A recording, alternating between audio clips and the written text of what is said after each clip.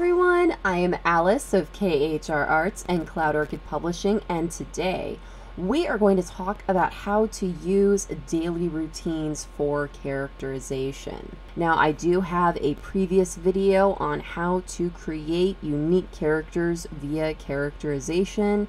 The link for that will be in the description below. This is going to be a deeper dive into the detail of how exactly to establish characterization via things like the daily routine or work or school. Now, this is a very fine line to walk because unfortunately it is a technique that is overused. It is overused most often with the writer over-describing a character's outfit, over-describing a character's morning routine, over-describing what a character does for their job, or even just giving a laundry list of they woke up, they brushed their teeth, they went to work, they came home, they ate dinner, just giving us the entire rundown of their entire day, every single day of the story while it's happening. And that is the extreme of this, and it's completely unnecessary, and absolutely don't do that. However, you can use elements of that in your story in order to establish characterization. What exactly does that mean? So for instance, an ER nurse's typical day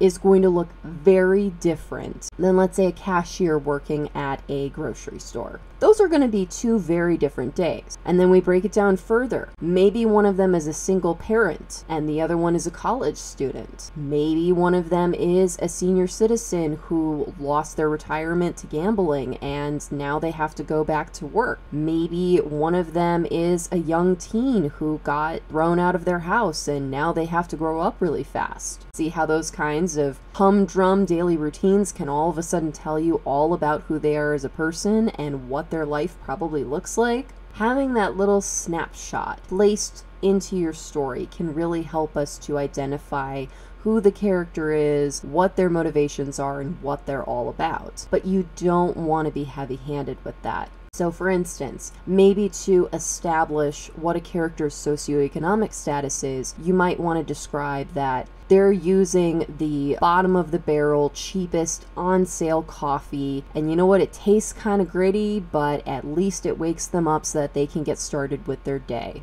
Or maybe you want to describe every morning this person makes sure that they make a super fresh green smoothie because they are just all about keeping healthy and they only use vegetables from the local farmer's market. Those are two beverages that those characters probably drink every single morning, but don't they tell you a whole lot about who that character is, their socioeconomic status, and probably what the rest of their day is going to look like? Putting in those small details and make sure you spread them out over the course of your story. And that helps to really paint the picture of the character without it sounding like a laundry list of, and then they did this, and then they did that, and blah, blah, blah. Because you want the reader to come with you on the story. You don't just want to lay out a list of events for them to follow along and check off, because that's honestly not interesting. You want to immerse your reader into the story. So a good way to do that is maybe in chapter 1, you describe what their morning beverage is.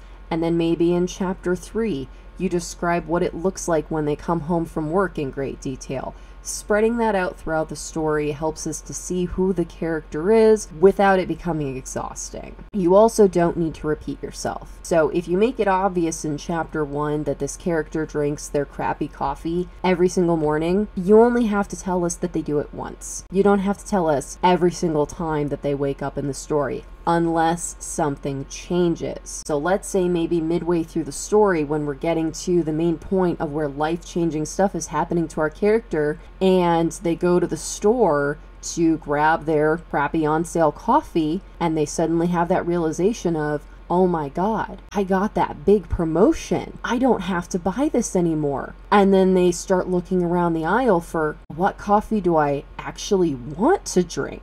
That's a fun way to take a very simple daily routine kind of moment and making it into a big character moment. Or the opposite, maybe our character that always drinks a super fresh green smoothie is going through something really rough, and maybe for the first time in forever, they're like, you know what? I just really need a crappy beer. I'm feeling really crappy about myself, and I just really need a crappy beer so that I can just mire myself in how crappy I feel right now. What exactly is going on in their life to make them feel that crappy? What exactly is going to happen when they go completely off their routine and get that crappy beer? There's a lot that can be happening in that kind of characterization in something that is so simple and ordinarily so banal. Exploring these kind of things can really help set the tone for your story. So make sure that you do it judiciously. Make it interesting for your reader. Ask yourself, does my reader need to know this? So it's, again, the blue curtains theory. Does the reader really need to know that the character has blue curtains in their bedroom? Is that helping the story any? Is that helping us to understand the character at all? If not,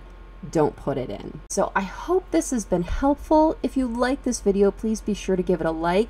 And if you're new, subscribe. All right, everyone, thank you so much for watching. Take care. Bye-bye.